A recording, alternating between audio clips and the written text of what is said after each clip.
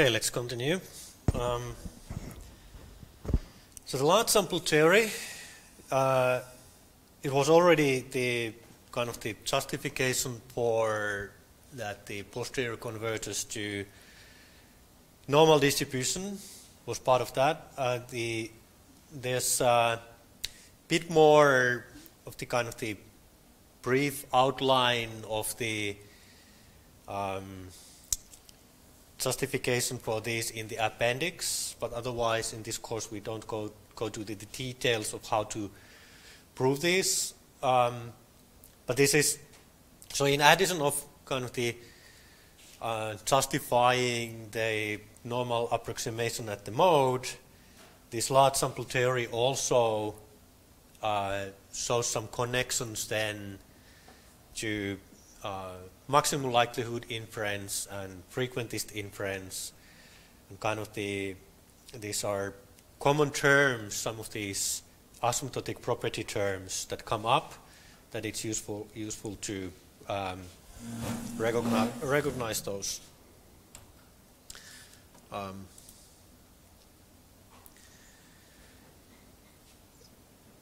One of the things is now for the asymptotic normality, already mentioned that the high order terms in Taylor series increase slower than the second order term, and then those terms are smaller.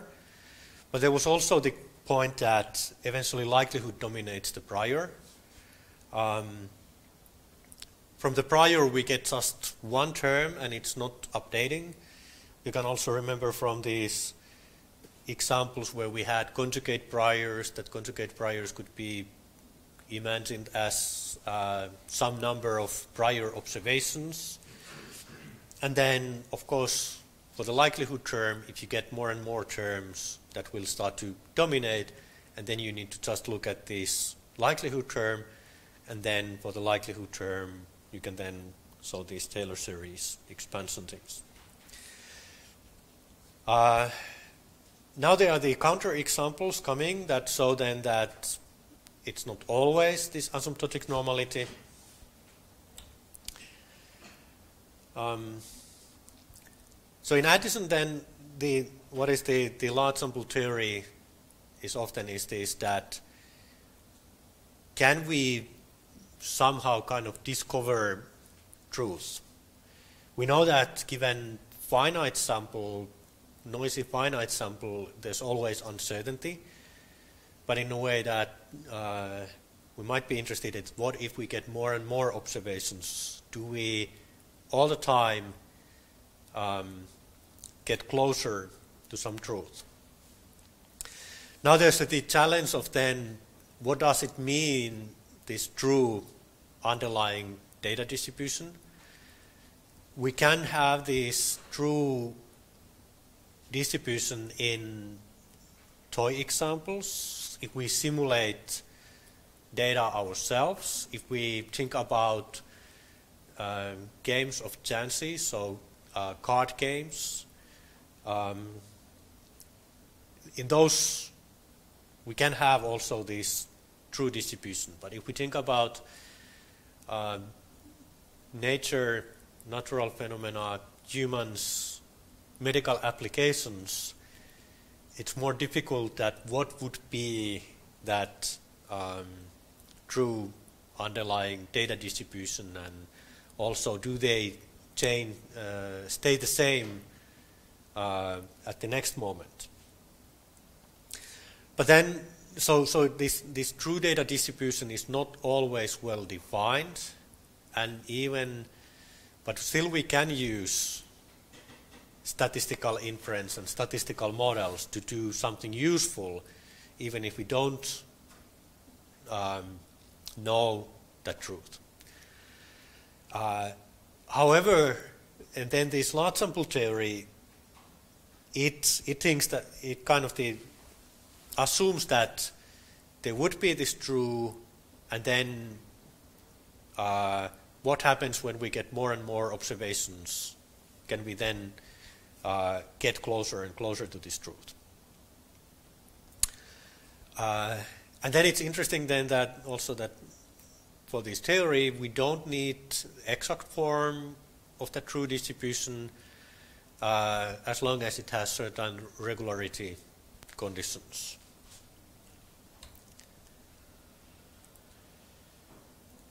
This also shows that kind of somehow many of these asymptotic results are quite constrained. Consistency is the one that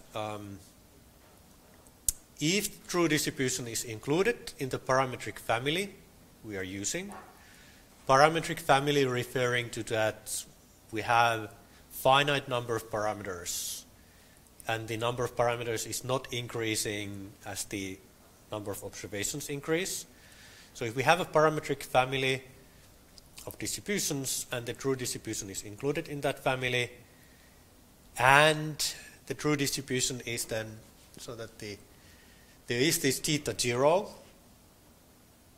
and with that theta 0 that's the true distribution, then the posture converges to a point theta 0 when n goes to infinity.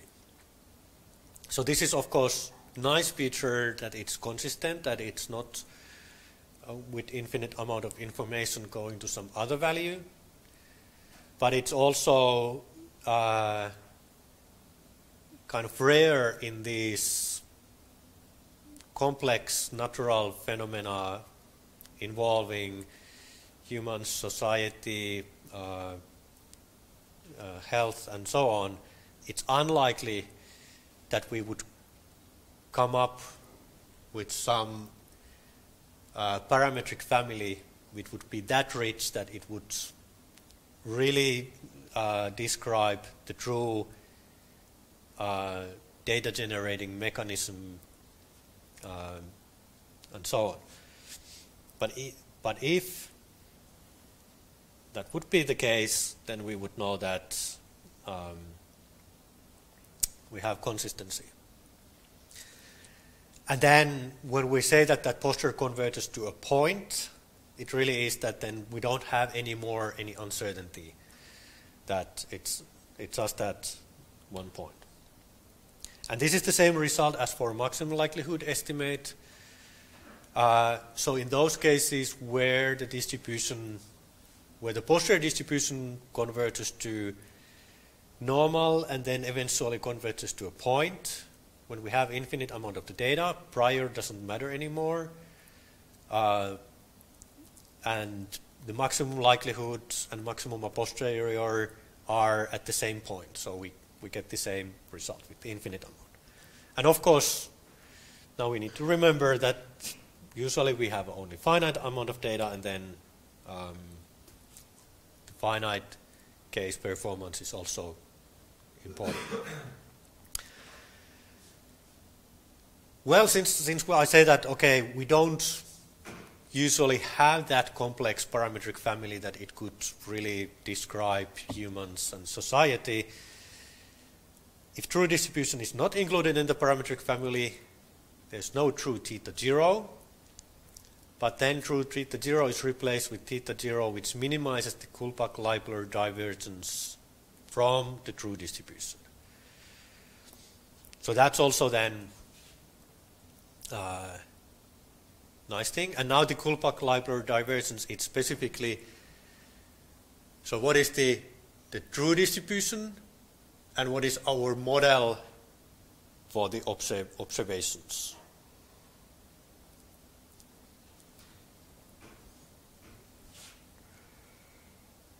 And so, and if we think about that,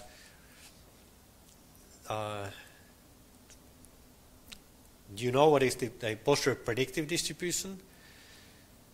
When we have infinite amount of the data, the posterior is point, and then we can talk about just that we have the predictive distribution PYI, and then that predictive distribution is anyway the closest possible to true distribution.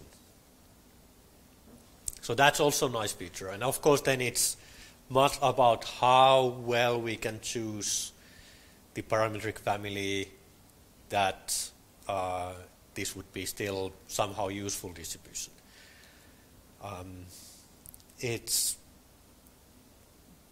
I think that so in a way that this is nice feature, but it's still sometimes a bit misleading that there are sometimes a bit surprises that if we have bad parametric family, in a way, model misspecification, bad model misspecification, then actually these theta zeros can be also kind of meaningless, and our predictive distribution can be meaningless. And it doesn't help that it happened to be the closest given that parametric family. So that's why we have also like these posterior predictive checking approaches that help to also see whether our parametric family is anywhere near useful. And then we could extend our parametric family. And it's also that in a way that there's not necessarily a way to just this KL thing. It's since we don't know the true distribution, we are not able to know how far away, how big this KL is, even if we know that we are choosing the theta zero, which minimizes this. We don't know how far we are, and then we don't know how wrong we are without additional checks. Posterior predictive checking is of course easy if we have infinite amount of data.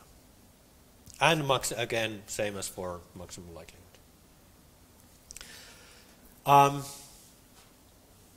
Then it is also possible that we have models where the model is under-identifiable, so that there's parameters or parameter combinations for which there is no information in the data, and there's no single point where posterior would converge. For example, this kind of model, linear model, now we have, it is kind of the simplest, one of the simplest possible, that there would for some reason be two intercept terms. If you think about more carefully, this could happen in a way, what if we would have actually, we think that we would have a model A plus B x1 plus C x2, but what if x1 happens to be constant and we didn't check that? If this is constant, then we practically have same as A plus B plus and C times x2. In that case, we are not able to identify these separately. We are able to identify that the intercept, and so if the true model would be then alpha plus gamma x, we are able to identify that yes, that this A plus B would go towards alpha when we get infinite amount of data, but we are not able to separately identify alpha, the A and B. And then it means that with infinite amount of data, we still have,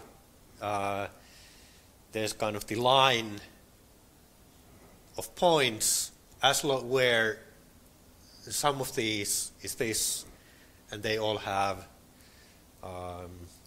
like the maximum likelihood and the maximum posterior there.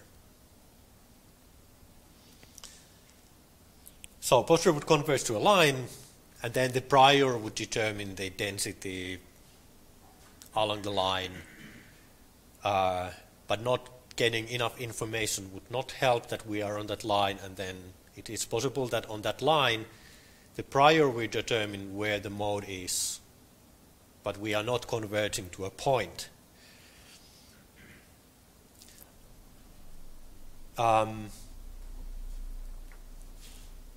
We might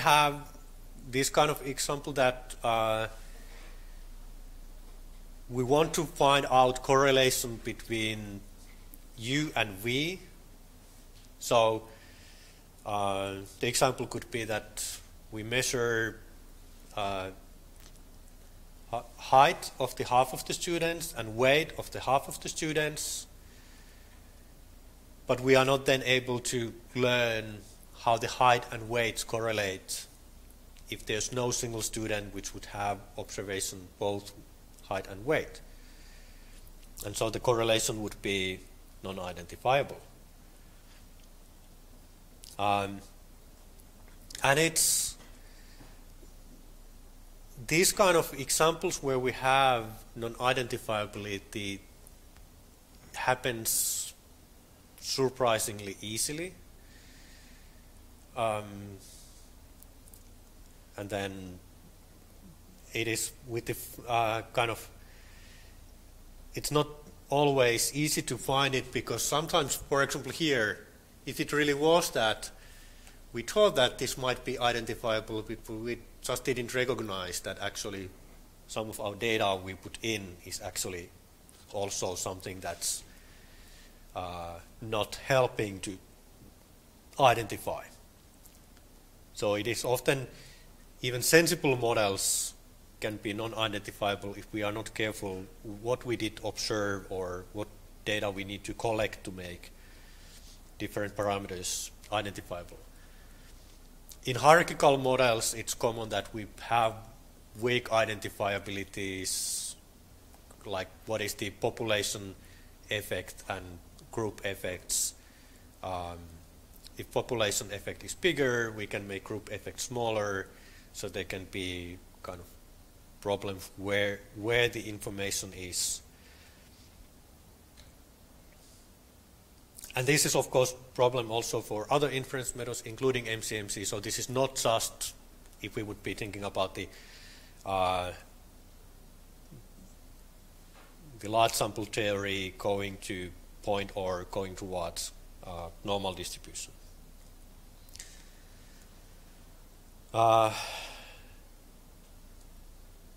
So in STAN, if we have a model which is not identifiable, one possibility is that we see, for example, these tree depth exceedancies. So if it's something like this where, in a way, especially if we don't have a prior which would be then constraining, we could have this identity so that A can get really, really big as long as B is then really, really big negative side. Of course, the prior usually makes these behave better, but we usually also see in these identifiability problems convergence issues. I already mentioned, because in the beginning there was the mentioning that the posterior converges toward Gaussian often. I already mentioned this, that often requires that we have a parametric model where the number of observations don't increase, and the number of parameters don't increase with the number of observations. Example would be time series where we have points in time, and when we get more and more observations, it's likely that we are, for example, learning some features of this process, and those parameters might actually get also that the posterior gets narrower and narrower, but getting more and more data here doesn't help us to learn what's going on here.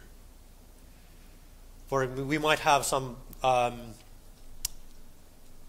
indirect measurements, for example, for global temperature, and getting more global temperature measurements here doesn't increase or doesn't decrease the uncertainty here.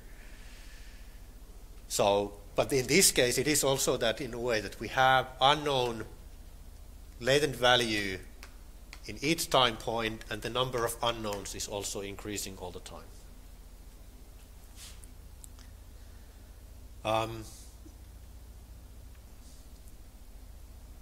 And so in that case, then the posterior of at each time point does not converge to a point. Again, it of course depends on the model. It might be there could be strong dependency in like the prior for the latent values, which could make it converge to a point, but then that's needs kind of additional constraints to be checked. Special case of under-identifiability is aliasing, and there's also the Finnish name for that mentioned. Likelihood repeats in separate points. Here in this example we had that likelihood repeated in points where A plus B stayed the same. Example is mixture of normals. We could have mixture of normals so that we have one wide Gaussian and one narrow Gaussian,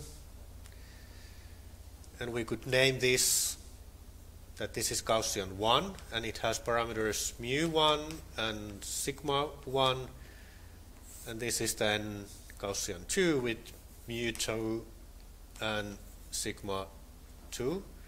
And then we have the mixing parameter alpha, the lambda, mixing parameter lambda, and then there's weight lambda for the first Gaussian and minus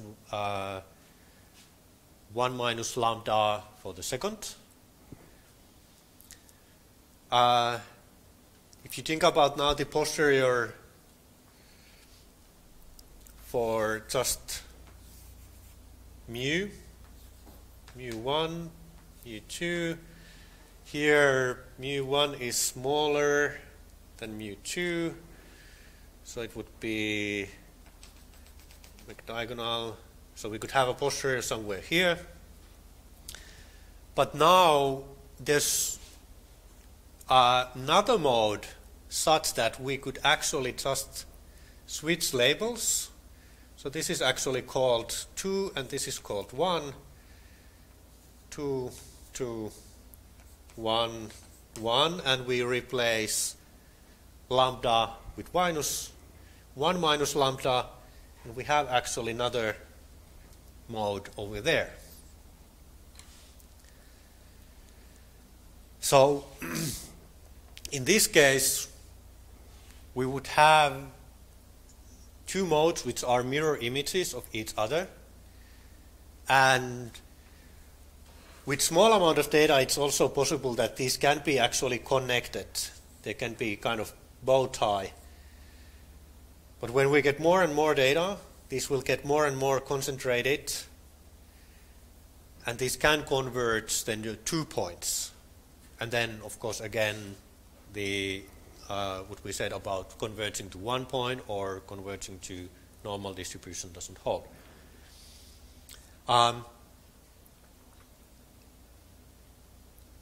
It's not always that harmful in a way that it necessarily doesn't matter that if we find only one of these cases, because since they are mirror images, our predictions would be also the same no matter which one we choose. But it makes the inference more difficult, especially when we get more and more of these mirror images, and sometimes it can be also that we had a case that there's both mirror image modes but also otherwise modes which are actually having a different behavior and different predictive distribution.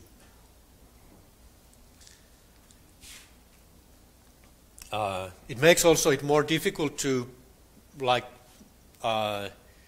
estimate in some cases where we might want to know the marginalizing terms. It's in a way that if we find just the one mode, we underestimate the amount of posterior mass also. Of course, these kind of key examples where we observe aliasing, it's also challenging for MCMC as any multimodal case where the modes are clearly separated is challenging. It makes also the convergence diagnostics more difficult, because if we start from random points, we might get that some of the chains get here and stay here, some of the chains get stay there, and then like R-hat diagnostic would say that no, these chains are not mixing, and we don't know, is this okay? And so it is difficult, even if the kind of the they are just mirror images and our conclusions, predictive predictions would be same. We just don't know what to do. Sometimes it's so that the chains might switch from mode to another, but it's just that it's still the switching between modes is so slow that it's again difficult to make this convergence diagnostic. Likelihood can be unbounded, and then it's possible that there's no mode in the posterior. If you think about this mixture model case and just the likelihood part, if there's one observation here, we could make this Gaussian component narrower and narrower, likelihood would increase, and eventually if we make the bit of this Gaussian to go to 0, then the likelihood goes to infinity. We can solve this problem by having a prior saying that, okay, none of these Gaussian components can have a scale of 0.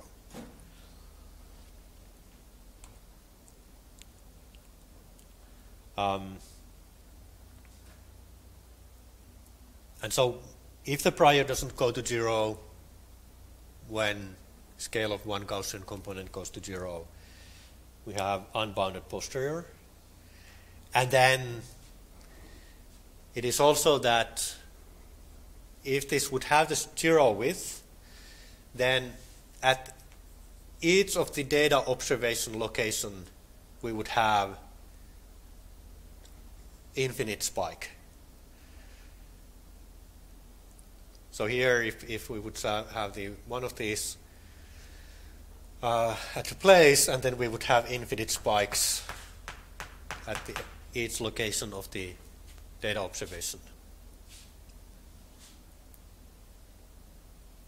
And then this would be, of course, problem for any inference method, including MCMC.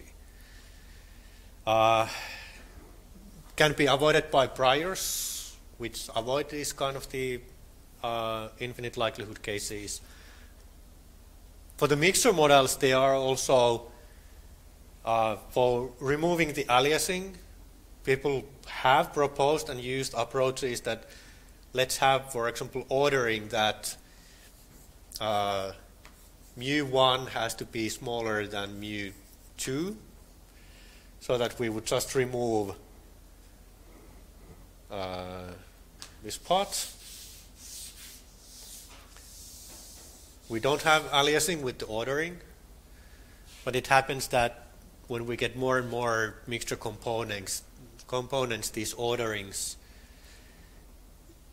are not necessarily sufficient, and they're still possible of these bow tie, half bow tie distributions, nasty.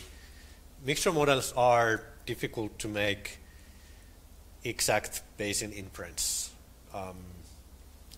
Mixture models actually have also identifiability problem. It's not possible at the same time identify number of mixture components and shape of the mixture components.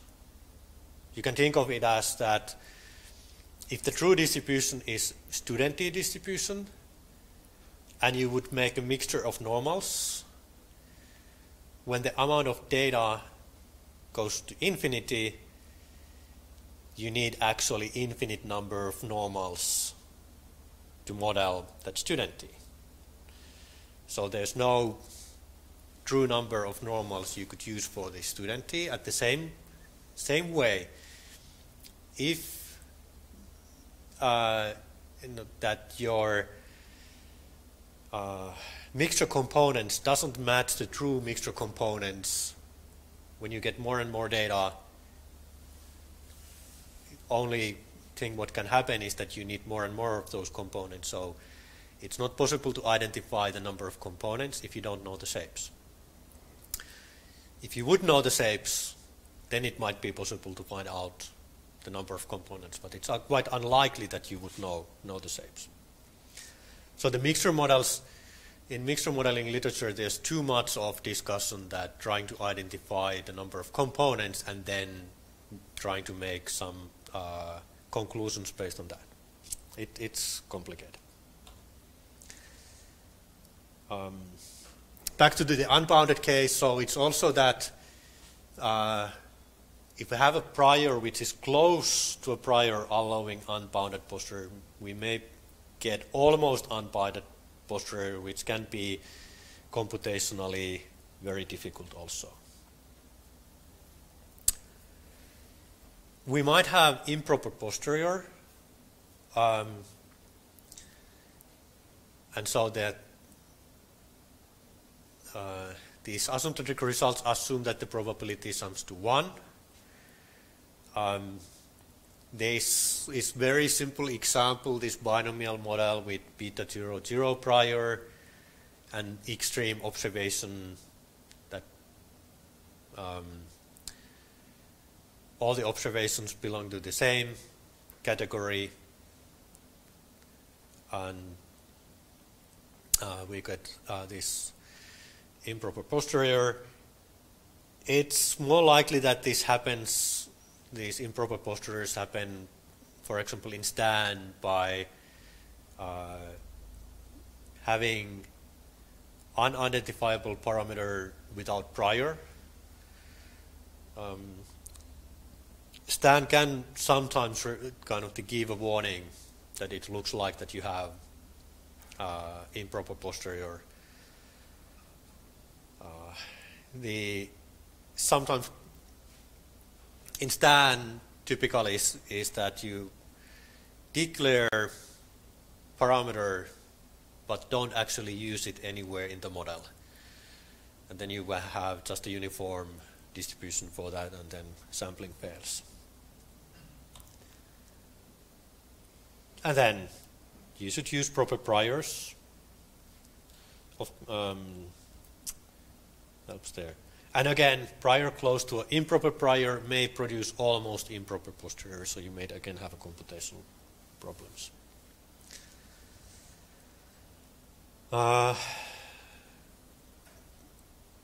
Prior distribution does not include the convergence point. And then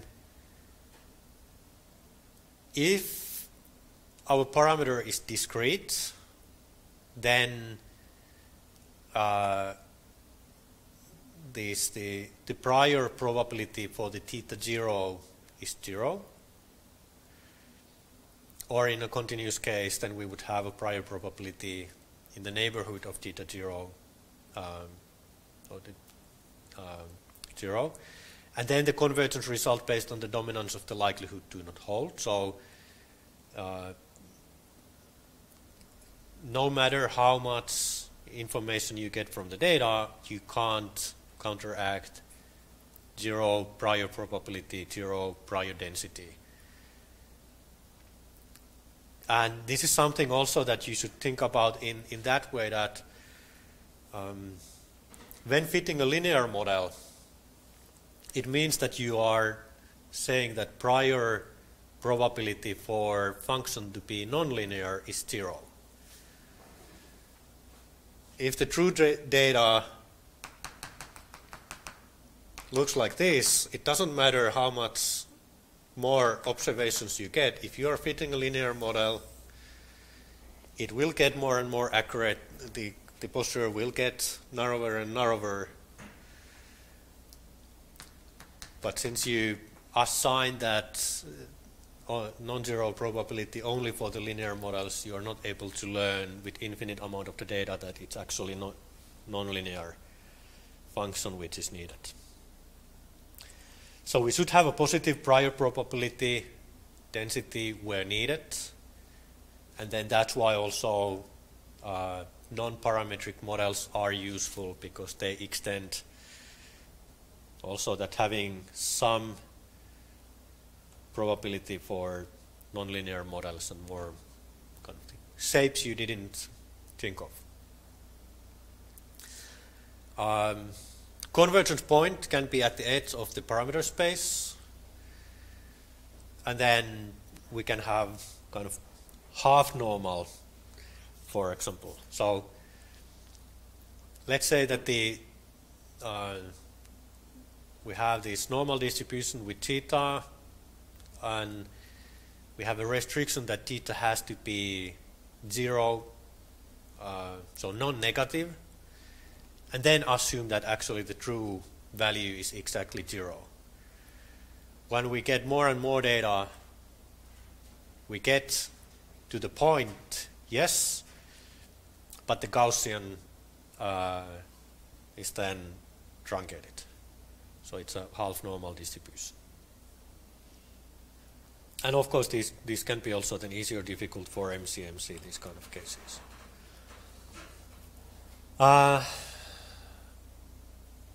Tails of the distribution, so in a way that we know that the posture converges towards Gaussian, and it's possible that we get already quite good mean and variance estimates at some point. But if we are interested in extreme tail quantiles probabilities, it might be that actually then the normal distribution is not that good far in tails. For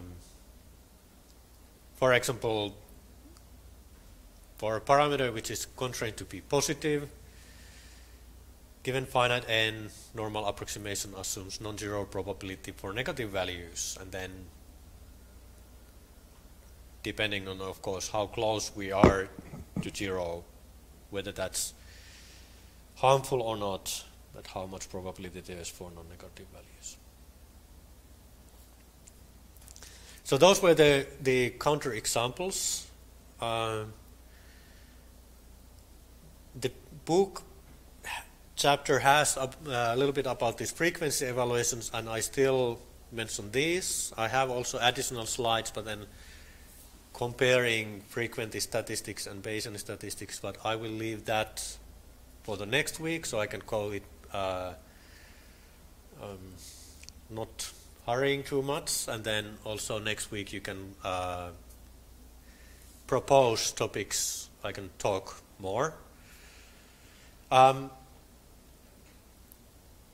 So Bayesian theory has epistemic and aleatory probabilities.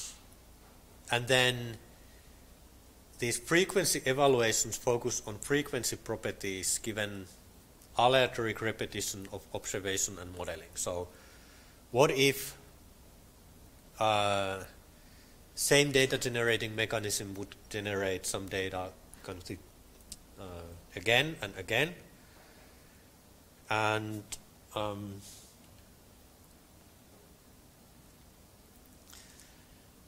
then consistency is also one of these, but it's only asymptotically.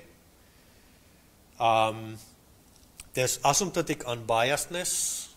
There's also finite case unbiasedness. But this unbiasedness that on average we are correct is not that important in Bayesian inference. Small and decreasing error is more important.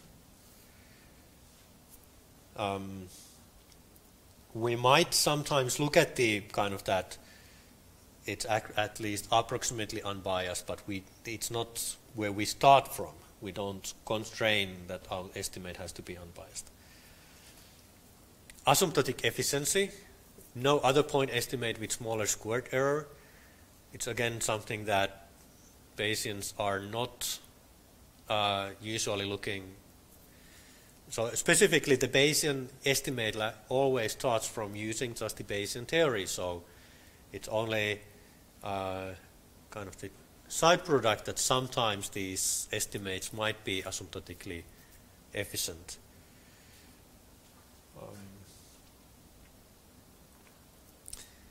Calibration, I will talk then next week a little bit more about these different intervals, calibration, and the frequentist confidence intervals versus Bayesian posterior intervals. Calibration is again so that in the frequentist statistics can also start from requiring that we want to have intervals which are calibrated, but then don't necessarily care whether that interval is short or would likely to have the true value there. But this is also something that Bayesians tend to look at. The posterior interval would have in simulations the true value approximately as many times as the nominal probability for that interval. And then for the predictive interval, it's easier because we can also then actually compare to true future values, or sometimes use a bit of cross-validation things. But anyway, for the Bayesians, it's more the deriving also these intervals start from Bayesian theory and decision theory, and then it can be useful in a way to look at, for example, how much adding prior information, how much changing the model, how these will affect these unbiased, the amount of bias or calibration, and that way that the Bayesians often evaluate these things, but they don't start constraining that they have to be exactly this.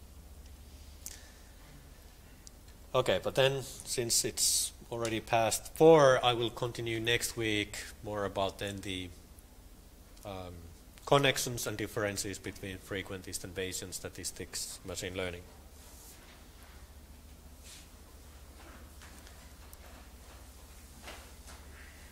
Questions?